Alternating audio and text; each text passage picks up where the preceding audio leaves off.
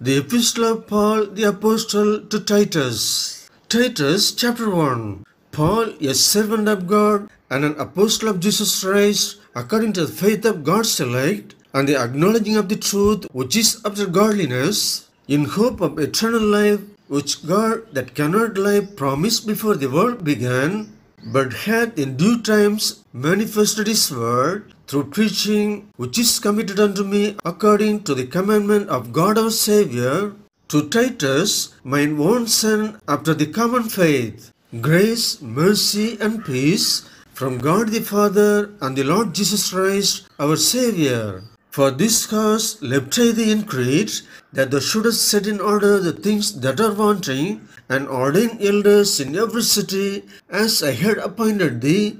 If any be blameless, the husband of one wife, having faithful children, not accused of riot or unruly. For a bishop must be blameless as a steward of God, not self-willed, not soon angry, not given to wine, no striker, not given to filthy lucre, but a lover of hospitality, a lover of good men, sober, just, holy, temperate, holding fast the faithful word as he hath been taught, that he may be able by sound doctrine both to exhort and to convince the gainsayers. For there are many unruly and vain talkers and deceivers, especially they of the circumcision, whose mouth must be stopped, who subvert whole houses, teaching things which they ought not, for filthy lucre's sake.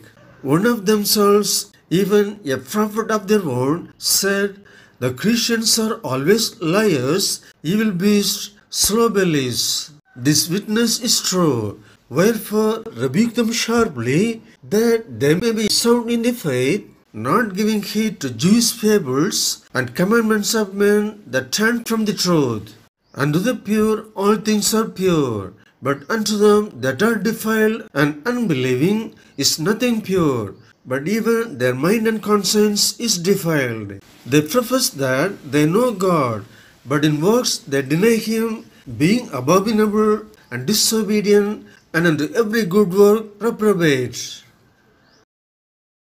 Titus chapter 2. But speak thou the things which become sound doctrine, that the aged man be sober, grave, temperate, sound in faith, in charity, in patience. The aged women likewise, that they be in behavior as becometh holiness, not false accusers, not given to much wine, teachers of good things, that they may teach the young women to be sober, to love their husbands, to love their children, to be discreet, chaste, keepers at home, good, obedient to their own husbands, that the word of God be not blasphemed. Young men likewise exhort to be sober-minded.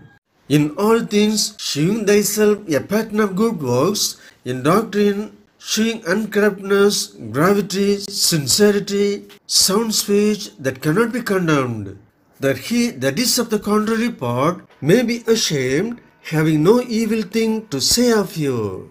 Exhort servants to be obedient unto their own masters, and to please them well in all things, not answering again, not purloining, but shewing all good fidelity, that they may adorn the doctrine of God our Saviour in all things. For the grace of God that bringeth salvation hath appeared to all men, teaching us that, denying ungodliness and worldly lust, we should live soberly, righteously, and godly in this present world, looking for that blessed hope and the glorious appearing of the great God and our Saviour Jesus Christ, who gave himself for us, that he might redeem us from all iniquity and purify unto himself a peculiar people, zealous of good works. These things speak and exhort and rebuke with all authority.